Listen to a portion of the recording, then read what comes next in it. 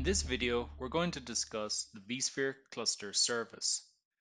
The vSphere cluster service is first introduced in vSphere 7 Update 1, and it serves as a foundation for future enhancements to vSphere HA and vSphere DRS to provide these services when vCenter Server is offline. At the end of this lesson, we'll describe vSphere cluster service, describe the vSphere cluster service VMs, and describe vSphere cluster service workflows. In vSphere 7 Update 1, the vSphere cluster service is introduced. This service deploys vSphere cluster service virtual machines, VCLS VMs, to each vSphere cluster that is managed by a vCenter Server 7 Update 1. The vSphere cluster service VMs are deployed at cluster creation time after hosts are added to the cluster. In future releases, vSphere cluster service VMs will provide vSphere cluster services to workloads even if vCenter Server is offline. vSphere cluster service VMs are deployed to existing vSphere clusters after vCenter Server is updated to 7 Update 1. vSphere DRS cannot function if there are no vSphere cluster service VMs present in the cluster. Clusters do not require ESXi 7 Update 1. vSphere cluster service VMs can be deployed to clusters with ESXi 6.5, 6.7, or 7.0. The vSphere cluster will display an alert message if the vSphere cluster service VMs are not available in the cluster or are unhealthy. Each vSphere cluster service component performs a unique function. The vSphere Cluster Service Manager is a new module running in the WCP service. It manages and monitors a vSphere ESX Agent Manager agency for each set of cluster VMs. It persists the EAM agency information in the vCenter Server database. It customizes each cluster VM during deployment and performs password rotation for the vSphere cluster service VMs. And it operates using a desired state model. ESX Agent Manager, EAM, deploys the vSphere cluster service VMs to the ESXi hosts in the vSphere cluster. And it receives VM placement information from the vSphere cluster service resource manager. The vSphere Cluster Services Resource Manager is a new module running in the VMware VPXD service. This manages the vSphere Cluster Service VM initial placement and also failover placement. And the vSphere Cluster Service OVF is a new virtual machine OVF template used to deploy the vSphere Cluster Service VMs. It's stored in the /storage/lifecycle/vmware-hdcs directory in the vCenter server. vCenter server patches and updates may replace the OVF template with an updated version if needed. A vSphere cluster service VM is deployed from an OVA with a minimal installed profile of Photon OS. vSphere Cluster Services manages the resources, power state, and availability of these VMs. vSphere Cluster Service VMs are required for maintaining the health and availability of vSphere cluster services. Any impact on the power state or resources of these VMs might degrade the health of the vSphere cluster services and cause vSphere DRS to stop working in the cluster. vSphere cluster service VMs have the following characteristics. They are managed by vCenter Server. They do not have any assigned network interface card or IP address. They are always deployed to shared storage where possible.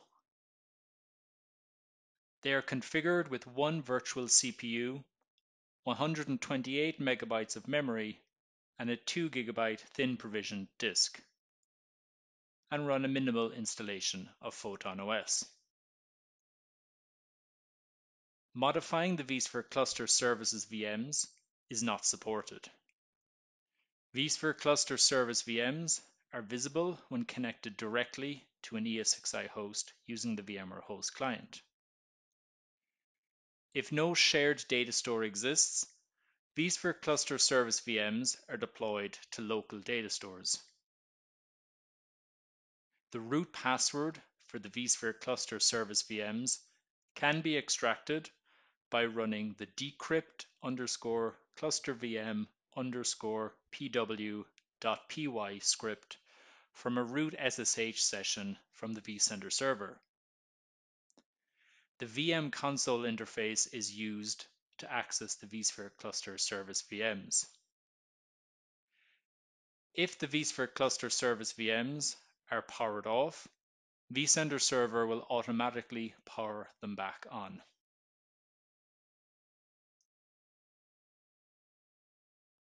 In the vSphere client, vSphere Cluster Service VMs are not visible in the inventory tree of the host and clusters view. You view these VMs from the VMs tab in the host and clusters view. Alternatively, you view vSphere cluster VMs from the VMs and templates view. In the vSphere client, you can view the EAM agencies by navigating to Administration, vCenter Server Extensions, vSphere ESX Agent Manager to view the agencies. vSphere Cluster Service deploys vSphere Cluster Service VMs when a new vSphere cluster is created. First, the vSphere administrator creates a vSphere cluster. vSphere Cluster Service Manager creates an EAM agency associated with the vSphere cluster. The vSphere administrator adds an ESXi host to the cluster.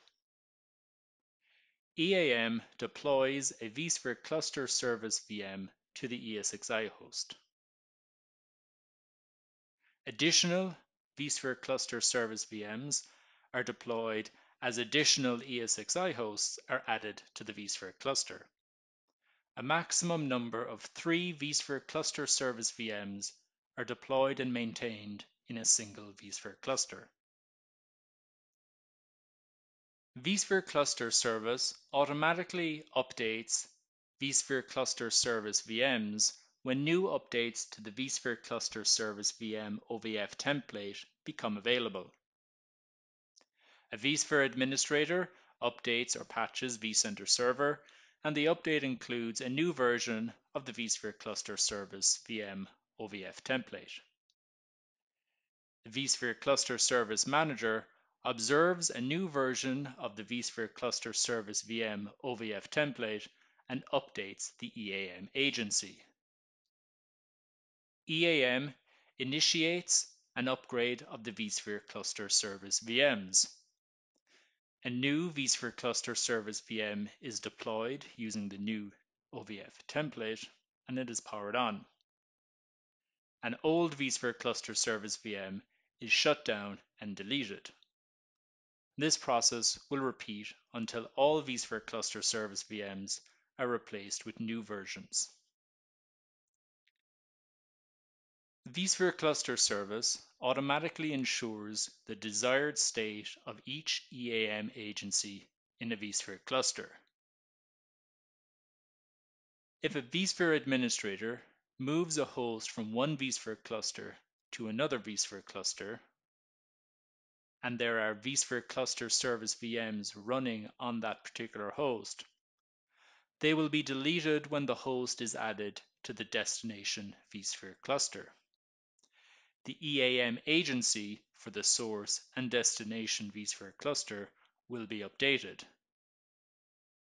New vSphere Cluster Service VMs are deployed to the host when it is added to the destination vSphere cluster, if necessary to satisfy the EAM agency in the cluster. If an ESXi host running vSphere cluster service VMs is moved from a vCenter Server Update 1 environment to a vCenter Server 7 or earlier environment. The vSphere cluster service VMs must be manually powered down and deleted. Log files related to the vSphere cluster service tasks can be found in different locations. For EAM messages, inspect the eam.log located at var log vmware EAM on the vCenter server. For the vSphere Cluster Service Manager, inspect the wcp service.log at var log vmware wcp. At the end of this lesson, we've described vSphere Cluster Service, described vSphere Cluster Service VMs, and described vSphere Cluster Service workflows. The key points for this lesson are that vSphere Cluster Service VMs are deployed to every vSphere cluster managed by vCenter Server 7 Update 1. vSphere Cluster Service VMs are required for DRS to function in vCenter Server 7 Update 1. And vCenter Server manages the lifecycle of the vSphere Cluster Service VMs. Thank you, and I hope you've enjoyed this video.